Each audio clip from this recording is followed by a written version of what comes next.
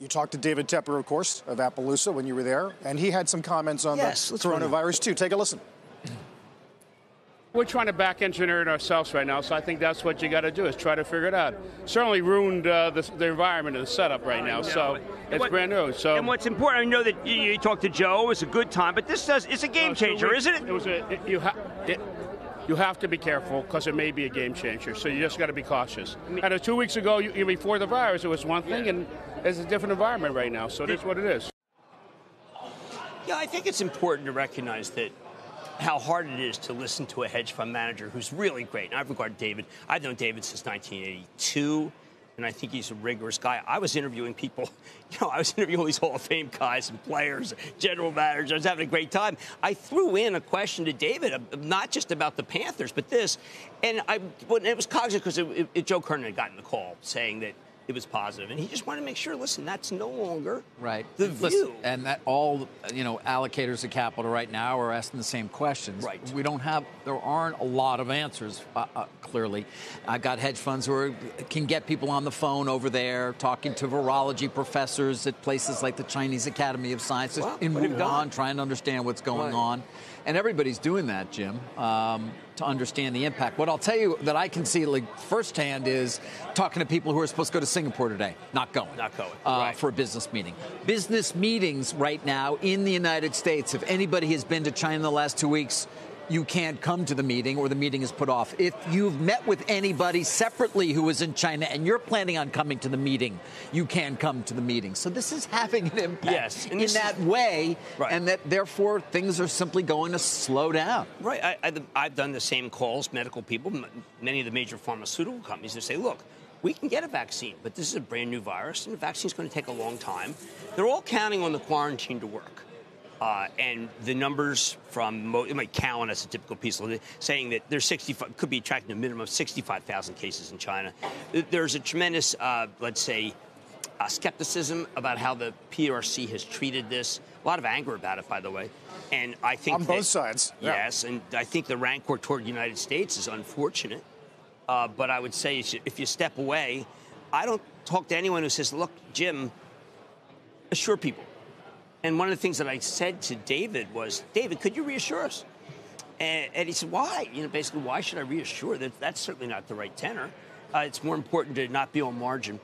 And I found it very sobering. I also found it, there were many people in travel at the Super Bowl, and I felt that those stocks need to be sold. Yeah, we'll talk about the RCL downgrade today. Why then does Morgan Stanley come out again and say support at 3,100? Tom Lee, well-known stubborn bull, even at 30.11, the 200-day, they think that is more solid footing. Well, look, I think the line in the sand is not worthwhile given the caucuses tonight because you kind of have a 1-2 punch. I mean, you could come in tomorrow and maybe a socialist wins the caucus. And the socialist says, don't own the bank stocks. And then the 10-year says don't own the bank stocks. I mention that because bank stocks are a huge part of the S&P.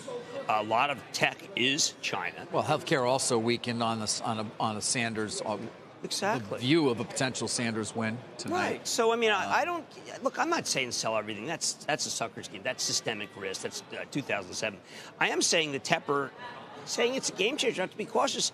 Look, I'm not going to take my cue from anyone, but I love David Tepper, but I will listen to him and try to be thoughtful and take him into but it's part of the right. To your point, though, you can take in as many inputs as possible, but it's still novel. The coronavirus itself is novel, and therefore this is not something we've completely dealt with. It is similar to SARS, but not the same. And certainly China's economy has grown enormously since SARS hit.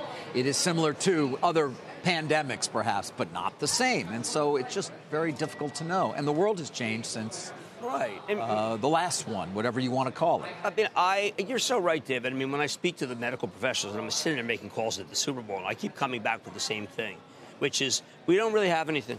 Let's hope the quarantine works. We don't really have anything. We have something, and a year from now it could be very good. None of these things makes me feel like, hey, I got to go in and buy Tesla. And I like Tesla. I think Tesla's great, but it's up 25. I just say don't buy this rally. How about that? Don't buy the rally. Speaking of playbooks, you did talk to Tepper about, you said margin and leverage. Take a listen to that as well. Can I just get from you that it's not the time if you're a long-term person to quit, right? You know what? I think if you're a long-term person, you better not be leveraged. All right. Concise? Yes. But I had thought, and look, you can't tell people what you want to hear. I thought he'd say, look, I don't think this is something that will be with us for a long time. I subsequently talked to David the next day. We were just trying to clarify again, and he basically said, listen, if you're on margin, go. And now, I think a lot of our viewers on margin, what does that connote? What he's saying is, look, you could lose a lot of money here because when you get hurt on margin, you get hurt. But David, by no means, I want to be sure about this, is saying, I want everybody out, because that's not his job. He's protecting his own First of all, people. he's not a medical professional. Right. He has absolutely no he asked me if I'd seen the Lancet article. He's just a guy who understands and knows markets and investor psychology. Right. And that's where we want to listen to him. That's why. I mean, his view. No, he and I have both read the Lancet article. The Lancet article, for lack of a better term, is very Stephen King-like. It's very The Stand-like. Yes. In the sense that there are going to be these clusters that are going to be mini epidemics. And the mini epidemics are in cities where people have come back to in this country. And again, I mean, is it scary? I don't feel assured. When you go in an airport and you see so many people with masks, and there's also a dramatic decline in people there, you say, wow, am I even taking... You get very, let's say, unsure of yourself. How about that? Yeah. That's where we are. That's probably where we're going to be. Unsure. For a while. Is that... Maybe until May when the warm weather comes. Well, they say... Lancet says April. Yeah. Now, the other thing is this vaccine. Remember, we're a rigorous country. You have to test it. But the Chinese, I don't think they have the time to test.